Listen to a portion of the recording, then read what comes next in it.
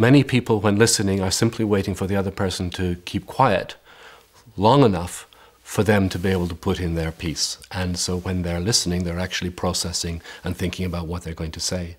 And that distinction was brought alive for me a number of years ago in working with a prestigious international strategic consultancy and a fairly senior person in that business.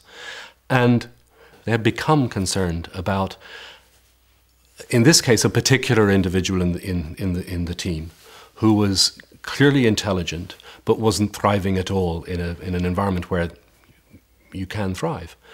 And what happened during the course of my conversation with the individual's boss was a growing realization that he was having some impact. And the more he thought about it, the more he realized that every part of his being was keyed up to providing people with answers. And that it was that very fact that was getting in the way of, at least in part, of some of the people he was managing.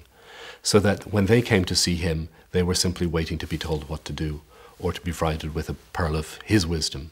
So he made a commitment, and it was in making that commitment that he realized this distinction. So he promised that the next meeting with this person, that rather than giving them the solution and speaking at them, that he was actually going to simply listen.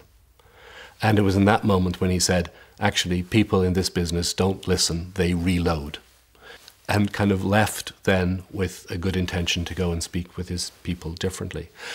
The lesson that came out of it for him was the degree to which people, first of all, had built such an expectation around him and that he would provide the answers, or at least speak even if he didn't have the answers, that they simply had stopped thinking in his presence.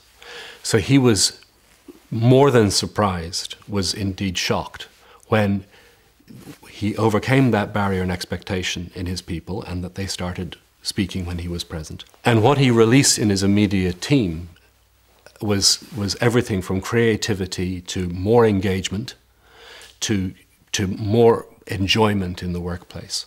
So for a senior person in an organization to become aware and then to act on the impact of their listening is a significant key to releasing performance, productivity, problem-solving capacity, engagement in work. And there are two aspects to it that are clearly interrelated. The first is that you will probably bump up against people's expectations that you are going to talk at them. So what that means is that when you first ask a question or leave a pause, that they are maybe initially unwilling to fill that, will be unwilling to fill that pause.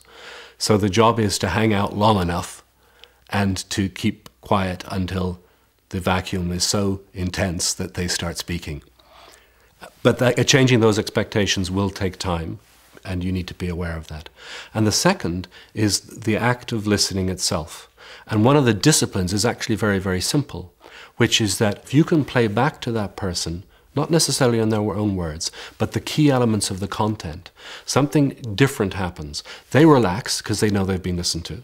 And that gives them the space to actually start thinking and saying what else they need to say. And actually, it's really tuned you in. Because in order to make an accurate summary, you will have had to have been listening.